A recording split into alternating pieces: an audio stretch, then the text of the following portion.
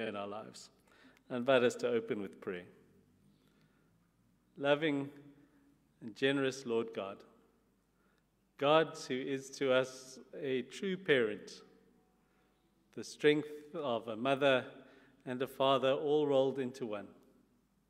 Today we give thanks to you for your compassion, that word from Hebrew that reminds us that you are compassionate, that you are a womb like God, one who sees each and every one of us as your children, belonging to you, deeply linked to you, a part of your joy, a part of your sorrow, a part of your life. And so, living and loving God, we ask that you would make yourself known to us through the Word, Jesus Christ, your Son, through the presence of your Holy Spirit amongst us, and that you would open our hearts to receive your message of love and grace and your help for the lives that we lead. So be with us this morning, we pray in your precious name, and bless those who are mothers to us in this world. We give thanks to you for all that they have done and all that they are for us. In Jesus' name, amen. We're going to sing the hymn, Jesus Stand Among Us in Thy Risen Power, and we sing it to the tune of Onward Christian Soldiers, so it's a bit of a marchy one, and I invite you to sing with your masks on and to join us online. I didn't welcome those who are watching on Facebook. Hello, Facebook people and YouTube people and those who are watching later. Nice to see you with us today. Well, I hope it's nice to see us with you. But let's stand and sing Jesus Stand Among Us.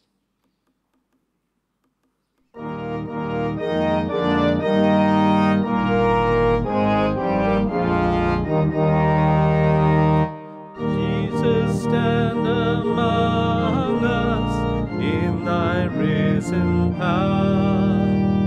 Let this time of worship be a hallowed hour. Breathe the Holy Spirit into every heart. Bid the fears and sorrows from each soul depart. Jesus, stand among us in thy risen power. Let this time of worship be a hallowed hour. Breathe the Holy Spirit into every heart. Bid the fears and sorrows from each soul depart.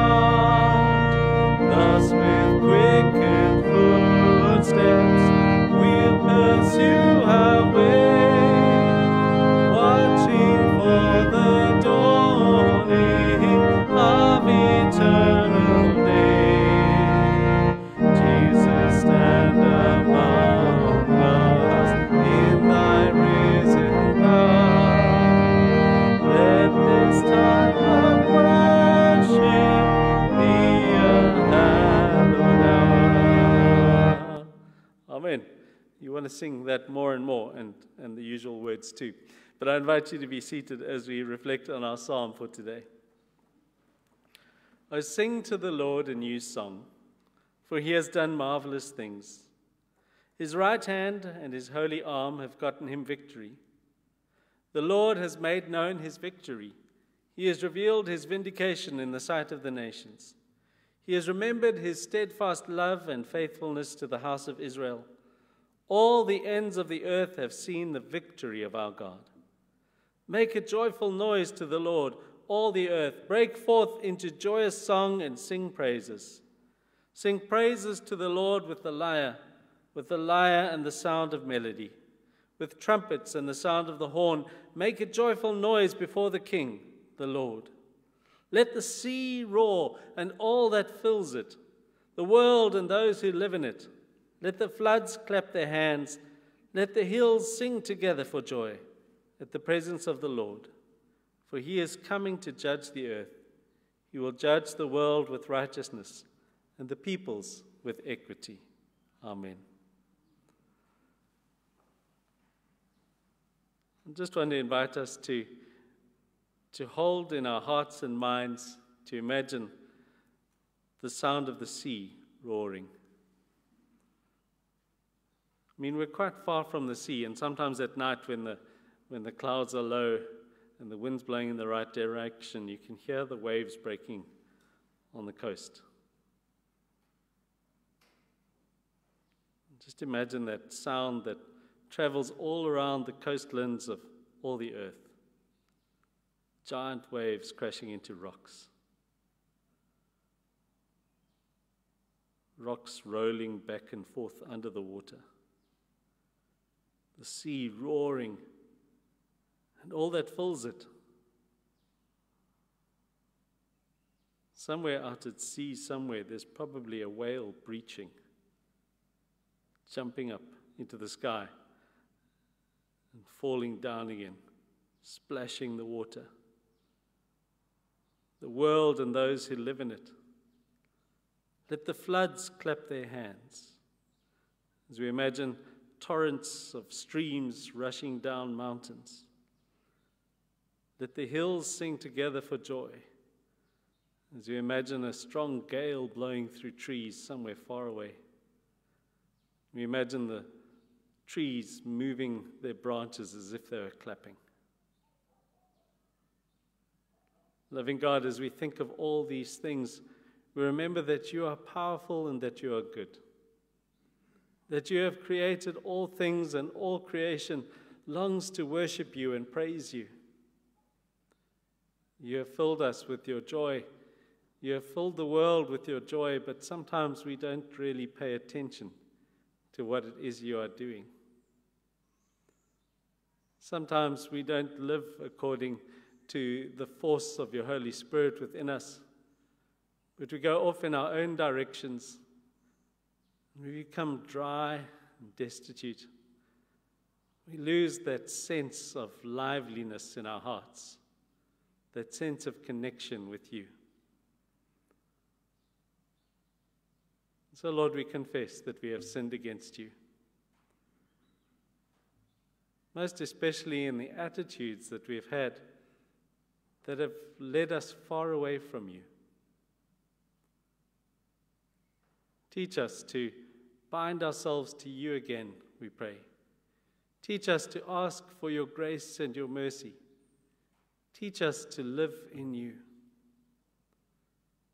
Our attitudes have not been good. Our actions have been rebellious. Our words have not carried the message of your grace and love. Oh Lord, we confess all of these things in all our inadequacy and our brokenness. And we long to hear your words of grace. My child, your sins are forgiven. Go and sin no more. Speak those words into our hearts, O Lord, we pray. Speak those words of grace into our hearts, knowing that our sins are forgiven. Speak words of healing for those we have harmed and ourselves. And teach us to walk in the power of your Holy Spirit, to be sources of healing and reconciliation, rather than brokenness and division. Because, Lord, you are working in all creation to bring about your purposes. And in this season of Easter, we remember that resurrection has the last word. You, Jesus, rose again, even though our sin crucified you. You, Jesus, witness to the everlastingness of life and joy and hope. And so help us to hope in you and you alone. Amen. We pray together as Jesus has taught us to pray, saying, Our Father who art in heaven, hallowed be thy name. Thy kingdom come, thy will be done on earth as it is in heaven. Give us this day our daily bread, and forgive us our trespasses, as we forgive those who trespass against us. And lead us not into temptation, but deliver us from evil. For thine is the kingdom, the power, and the glory, now and forevermore. Amen. Our next reading is from John's Gospel, and I really was, just kind of sat and stared at the scripture for a while this week and didn't really know how to preach it, because sometimes when you see something written down or you see a beautiful artwork, you want to explain it to somebody, but you want to actually say, just look at it yourself. Don't let me try and tell you about it. It'll make more sense if you look at it. So I invite you just to receive these words, and then I'll do my best to say something that'll help us to understand it more deeply. As the Father has loved me, so I have loved you. Abide in my love. If you keep my commandments, you will abide in my love, just as I have kept my Father's commandments and abide in his love. I have said these things to you so that my joy may be in you and your joy may be complete. That's the verse that I've really got stuck on this week. I have said these things to you so that my joy may be in you and that your joy may be complete. This is my commandment, that you love one another as I have loved you. No one has greater love than this, to lay down one's life for one's friends. You are my friends if you do what I command you. I do not call you servants any longer, because the servant doesn't know what the master is doing. But I have called you friends, because I have made known to you everything that I have heard from my Father. You did not choose me, but I chose you, and I appointed you to go and bear fruit, fruit that will last, so that the Father will give you whatever you ask in my name. I am giving you these commands so that you may love one another. Amen. Thanks be to God for his word to us, and may the words of my mouth and the meditations of our hearts be acceptable in your sight, we pray, O Lord. Amen. Like I said, I got stuck on this verse, and I'm not sure if it's big enough for you to see if you're sitting here in church, but if you're watching on your screen, it should be big enough. I have said these things to you so that my joy may be in you and that your joy may be complete. And it really is such a big thing to think about that joy that Jesus wants to be in us, that wants to make our joy complete. And we love that word joy. You know, you see it left over from Christmas decorations up in people's houses, and you can buy it at all the craft shops. People love selling the one that says joy, love, peace, and hope, and it might be on your garden wall or in your kitchen somewhere. And it's just such a lovely, juicy, joyful word, but we don't really appreciate what it means.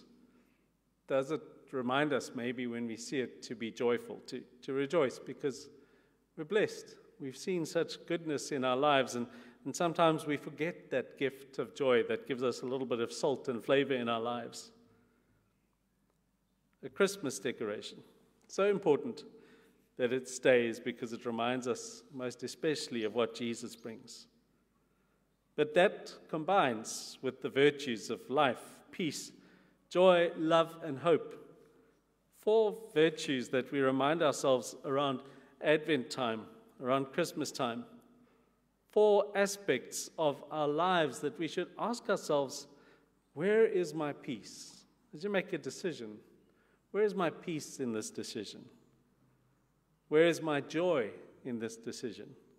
Where is my love in this decision? Where is my hope? How does it reflect these 4 values of the things I do? Do I have peace in this? Do I see the prospect of joy and love and hope? And it doesn't mean that everything is easy, because these sound like lovely words, peace, joy, love, and hope. Sometimes God gives us peace in difficult decisions. Sometimes hope is conditional upon us knowing that the moment is broken and it needs healing, but we have persistent hope because God has given us that hope. But all of these 4 virtues work together to make each and every one richer than the other. Peace, joy, love, and hope.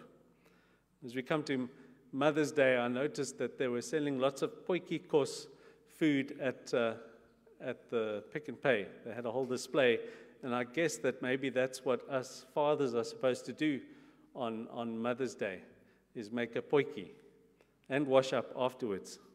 I think that's also an important thing that men need to learn.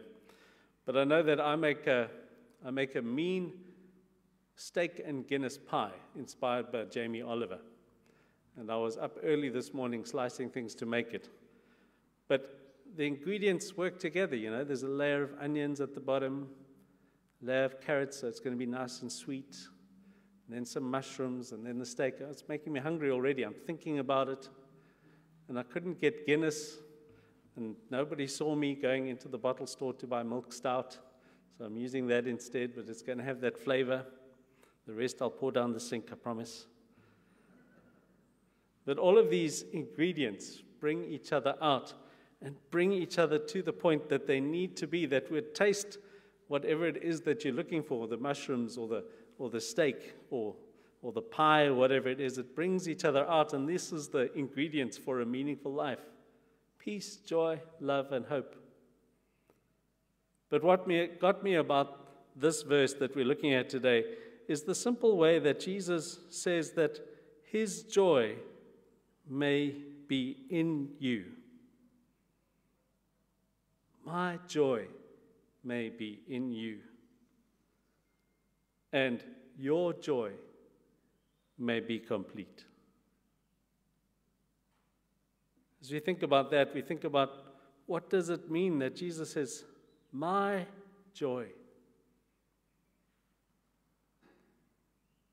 Who's speaking here? Jesus. But Jesus isn't just another human being. Jesus is the Son of God as well as another human being. The co-creator of everything that is, that everything that was and is to come. We read the Psalm from 98 about the roaring sea and the wind and the trees, and we just imagined that great joyful creation praise. We're talking about the co-creator of everything that is. The composer of the songs of birds and the designer of their feathers and their beaks and their beauty. And however they came to be, if you're an evolutionist or a creationist, I'm a bothist. However they came to be in all their beauty, God's hand is in all of that. The one who decided that water should be put together in ways that it sparkles and dances when it rushes to the shore. The author of all the joy that there is, the author of all the beauty that there is in the world, wants his joy to be in you. God's joy, deep inside you, bubbling up from within you, and a complete kind of joy. And sometimes we think that's some sort of just, happiness rather than depression. It's a weird thing to think, but you can actually be a bit melancholy and still have that little salty piece of joy inside your life. You can still recognize its sparkle even though your body might be getting you down.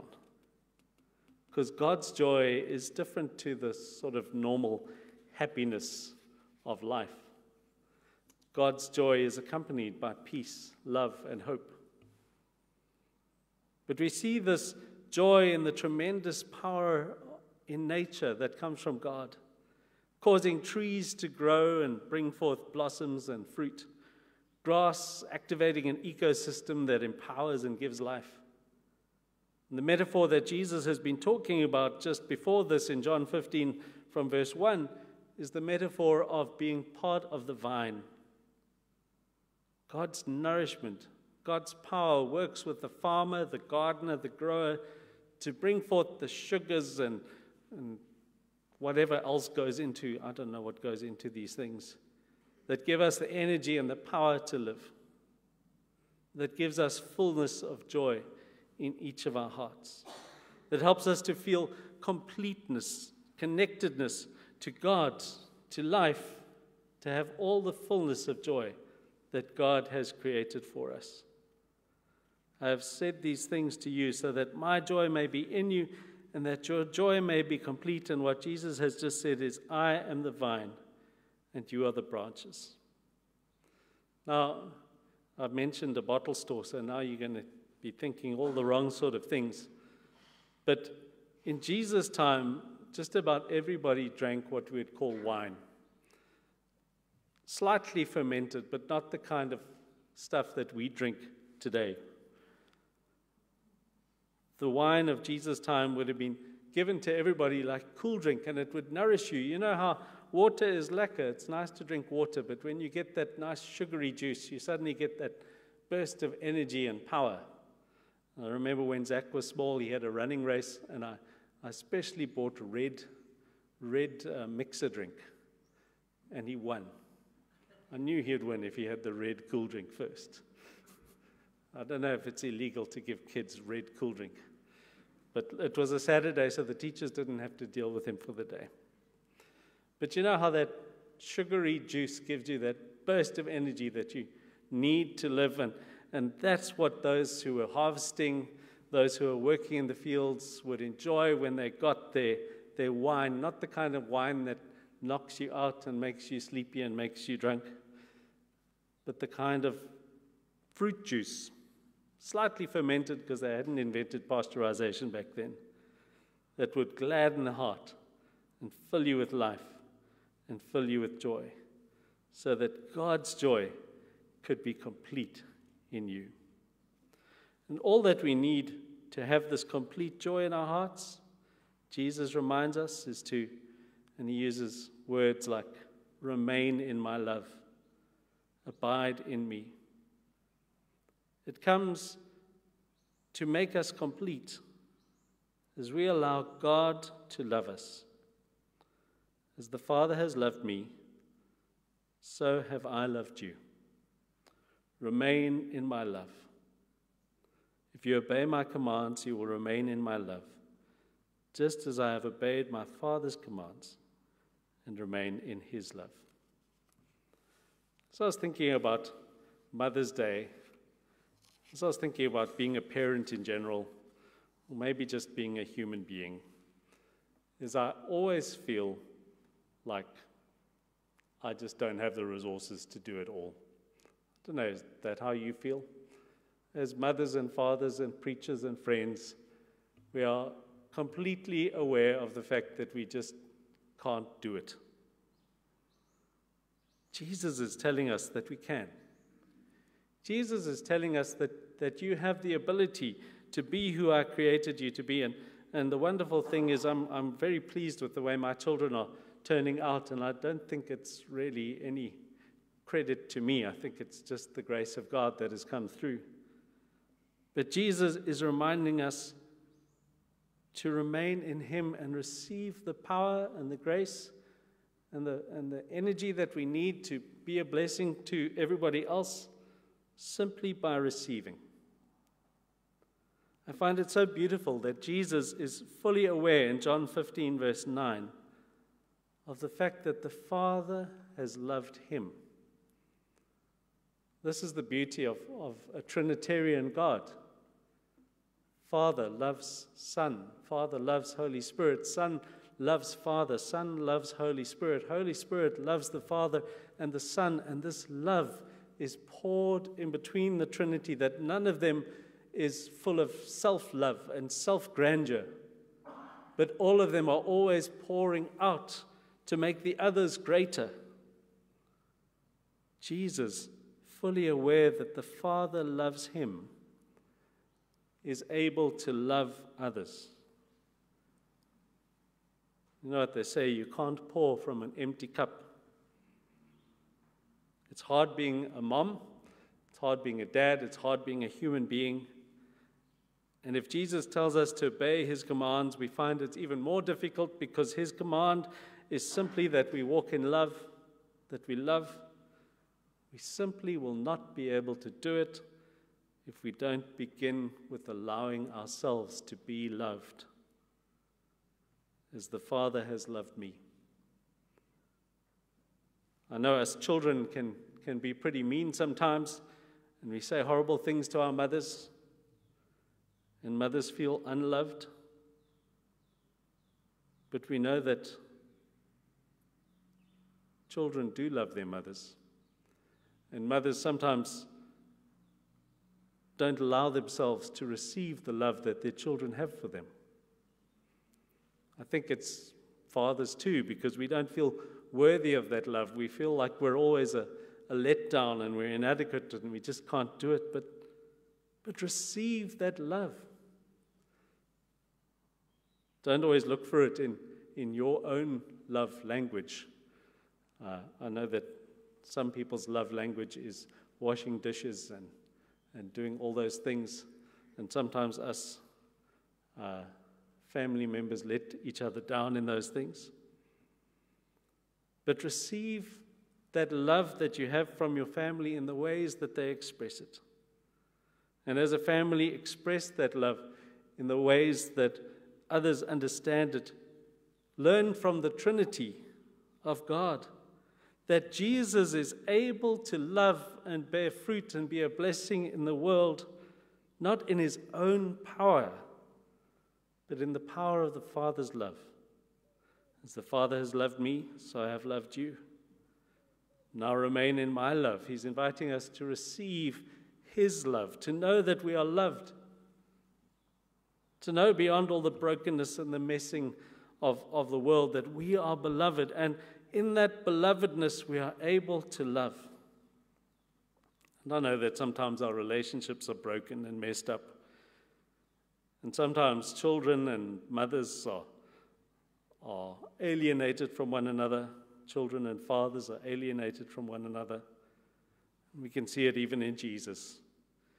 Even though he, as the parent, as representative of the Trinity, comes to this world that is his own, the world still rejects him.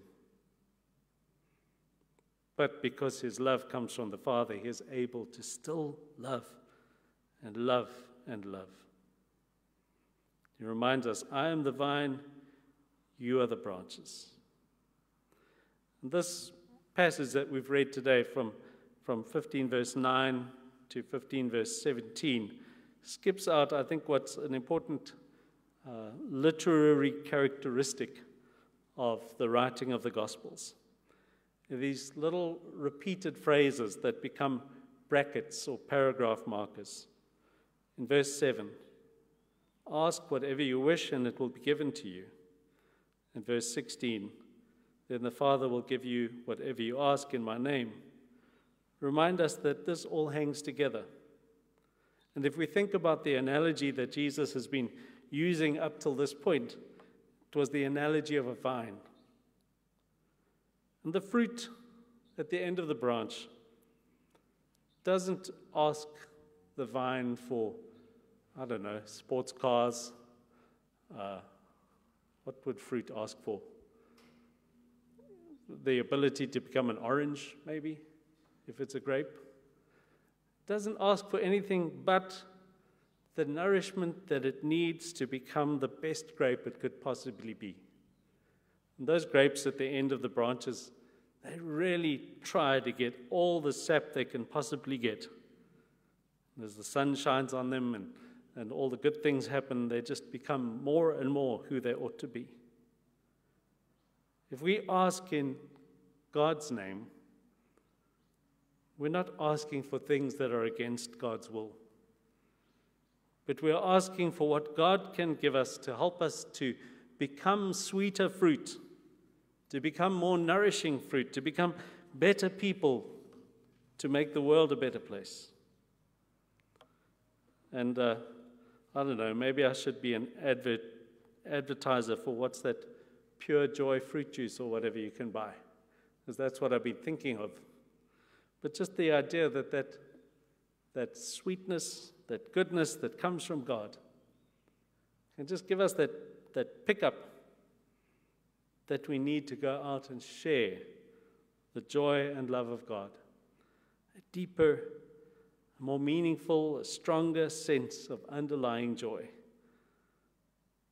So that my joy, says Jesus, the joy of God may be in you, and that your joy may be complete. We always thought it was a bigger house or more money in the bank that would complete us. But it's not. It's God's love filling our hearts. Let's pray.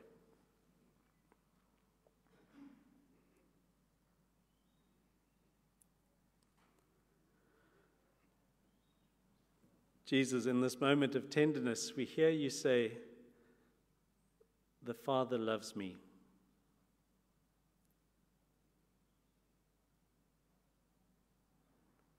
We often think of you, Jesus, as kind of being a standalone figure, able to do amazing things and love amazingly and care for people and nurture and do all those things that you do in your own strength. But we need this reminder to know that you, Jesus, in all your vulnerability and fragility, draw your love, your joy, your peace and hope from the love of the Father, the strength and the presence of the Holy Spirit. Remind us that we can't make it on our own. We don't really need reminding. But remind us that our hope is in you, that our joy is in you, that we can receive strength from you to be the people that we are called and created to be the mothers and the fathers, the pastors and the friends, the Bible study leaders, the stewards, the colleagues, whatever we are called to be in your name. You will give us the strength that we need to do it. Help us on this day to celebrate loving those who have nurtured us in the world and being loved by them. Lord, in this world where family lives are broken and confused by all the factors that distress us, we continue to pray that your kingdom would come,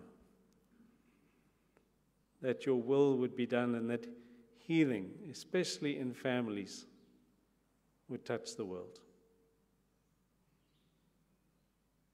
Lord, as we know that sometimes our idea of the perfect family is impossible, help us to recognize the single fathers and single mothers, the aunties and the uncles and grandparents who play such important roles in each and every child's life. We lift up to you the teachers who nurture children day after day, and we thank you for the new appreciation that homeschooling moms and dads have for them. Continue to sustain all who care for our children, and continue to help our children to grow up with a sure and certain knowledge of your love and your presence. And Lord, as we especially think of mothers and children and all of those relationships at this time, we pray for government, we pray for business, we pray for the church, that each and every one of these aspects of our societal order would recognize the priority of family and love, to make people whole, to teach people to live whole lives, and to be the best that they each can be. Strengthen us, we pray, in Jesus' name. Amen. I invite us, as we come to a close, to sing the hymn, Blessed Assurance, Jesus is Mine. And the organist is going to start, so you better stand, or else she's going to give you a fright.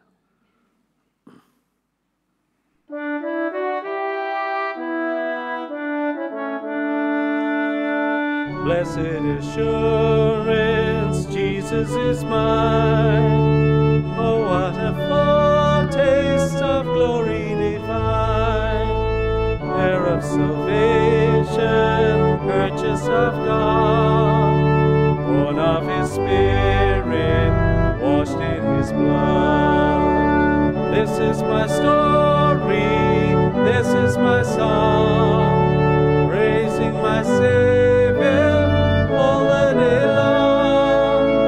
This is my story, this is my song, praising my Savior all the day long.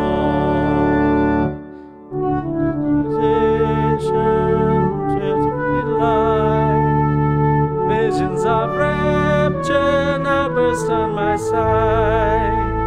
Angels descending bring from above echoes of mercy, whispers of love. This is my story, this is my song, praising my Savior all the day long. This is my story, this is my song, praising my Savior all the day long. Perfect submission, all is at rest. I in my Savior am happy and blessed, watching and waiting, looking above, filled with His goodness, lost in His love. This is my story, this is my song, praising my Savior all the day long. This is my story, this is my song, praising my Savior all the day long. My story, this is my song, praising my Savior all the day long. This is my story, this is my song, praising my Savior all the day long. Amen. Just by way of notices, and remain standing because we're going to also take up our offering as we go out. By way of notices, next week, this 9:30 service will be a 9 o'clock service.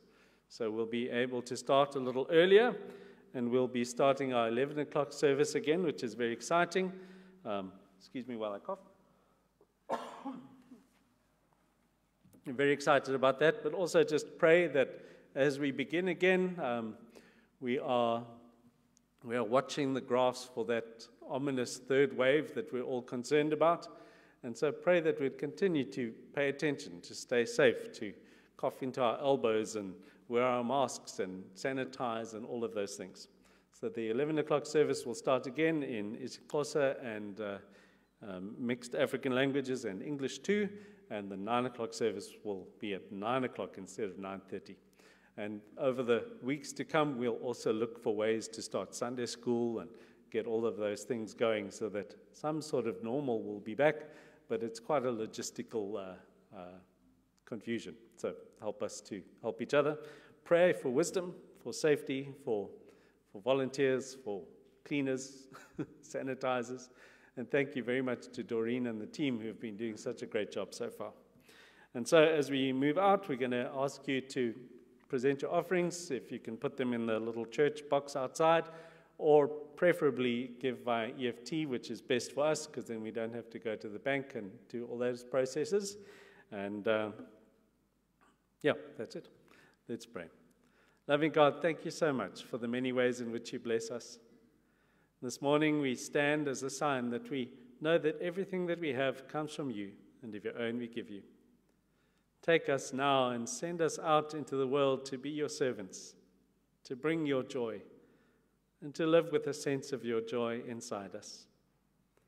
Help us, Lord, to know that as the Father loved you, Jesus, we can also experience that love and go out in strength and love to love our children, our mothers, our fathers, and all those who surround us, that we nurture and who nurture us.